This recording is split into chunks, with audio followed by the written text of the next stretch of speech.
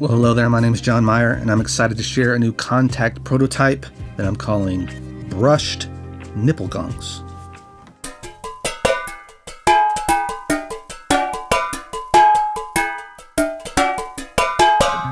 For the past few years, I've been making what I call prototypes. They're Kontakt instruments that I make to experiment with sounds for my own work, and I've been sharing them with all of you, and it's been awesome. I recently went to Nashville and met up with some music making friends. The first was Scott Roush.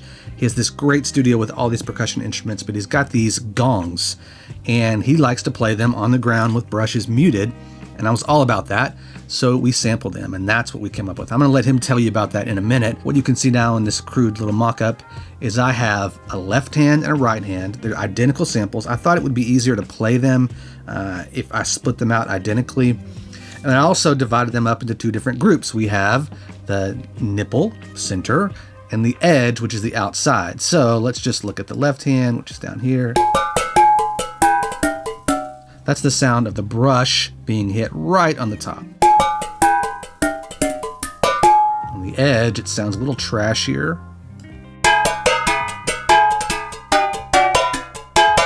Initial thought was maybe you could put the left hand, the nipple, and the right hand, the edge, so you get... So you could play them separate, but I don't know if that's exactly how I'd want to use this, so I give you the option to mix and match the way that you think's appropriate, or just play them in one octave. Here's what Scott has to say about the gongs. There are 8 gongs total, and they're tuned roughly to a diatonic scale.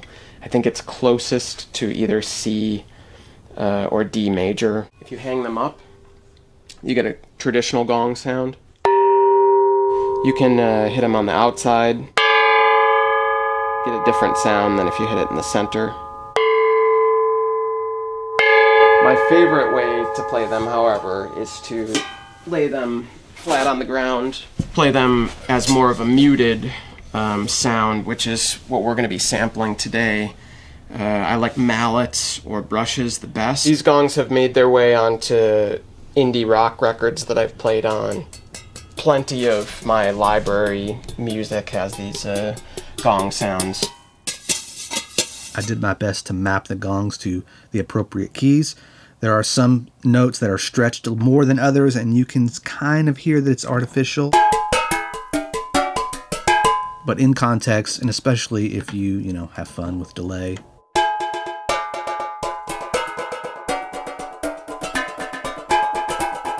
you're not going to notice those minor flaws. It's been a while, but this is a mix of multiple different microphone positions. There's some Coles, and I forgot the rest, but you'll probably see them in the video. For these prototypes, I think it's best to do one simple mix the way that I would use it for most of the time. Now, if this becomes something else, we can break all that out and use all those different mic positions and give you control. But for now, it's simple. Right now, it's just a Kontakt instrument, and it's in Kontakt 6, unfortunately. It's free, but there's no decent sampler version, and it's not perfect yet. The only way that I can make these prototypes and share them with all of you is if I'm okay letting them go at a place where they're not exactly where I want them to be.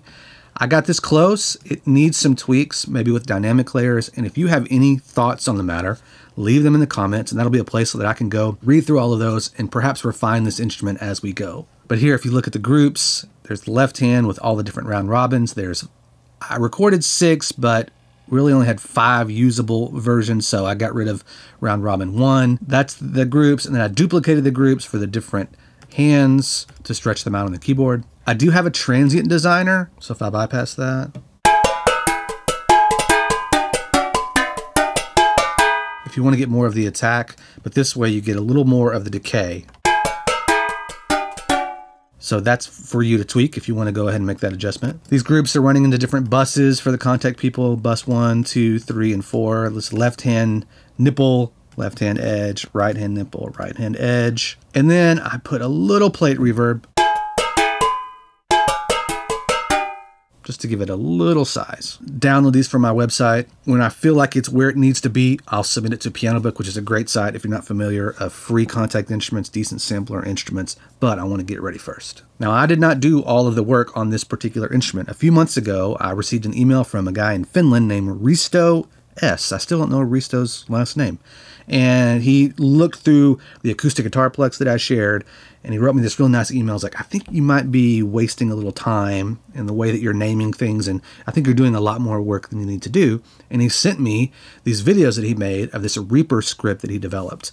And I know a little bit about Reaper and a little bit about scripts. I know how to execute them. I certainly don't know how to make them, and I don't know exactly what's happening in most of these things, and that's true with what Risto sent me. But I'm going to walk you through this video real quick that he sent me, and I will link to these videos. You can go watch them and learn from him. At some point, I need to do an interview with Risto and get his thoughts and let him explain this, because I need to watch this video probably 30 times before I can understand it. I'm going to hit the bullet points. This is basically the file that I sent him. I cleaned it up some. I put them in order of dynamic layers and round robins so that he can make tweaks from there. The first thing he did was a high pass filter to get rid of some of the low end rumble that was affecting the way that the samples chopped. He ran this chop samples script. Again, download these from the link in the description. And he made some duplicates for some reasons that might make sense here in a moment.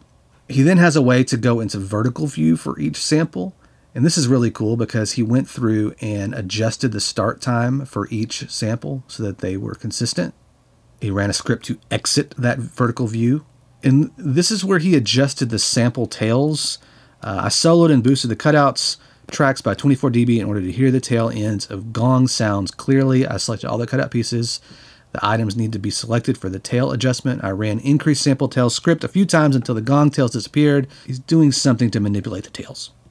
You can see he did the increase tail length script. What he's doing here is he's adding a MIDI note to these groups. This is before I split the samples into left hand, right hand. Basically, he's just separating the center and the outside and giving them MIDI notes. Now he's going through and taking a sample inventory to see if anything is missing. And there was one where there were only 5 velocity layers instead of 6, so that showed up.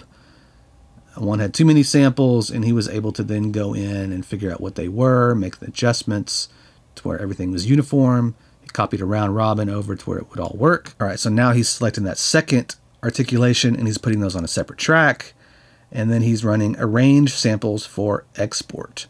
Now here he can give them names, their articulation names, gong center, and he is defining the velocity layers and which round robin they're a part of. And now he's to the point of rendering.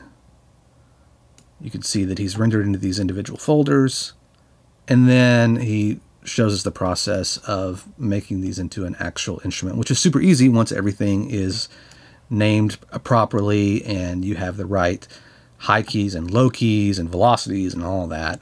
That's probably a different video. I went way too fast. I know it's obvious that I don't have a clue really what he did.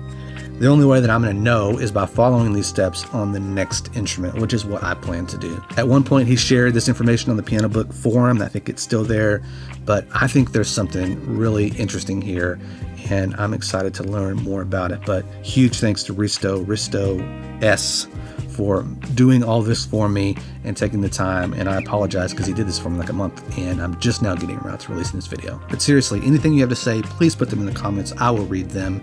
And I have more sounds coming. Harmonium from my friend Grant, and violin from Avery, and other videos in the works. But that's it for today. Go grab the brushed nipple gongs that you probably didn't even know you needed. Talk soon.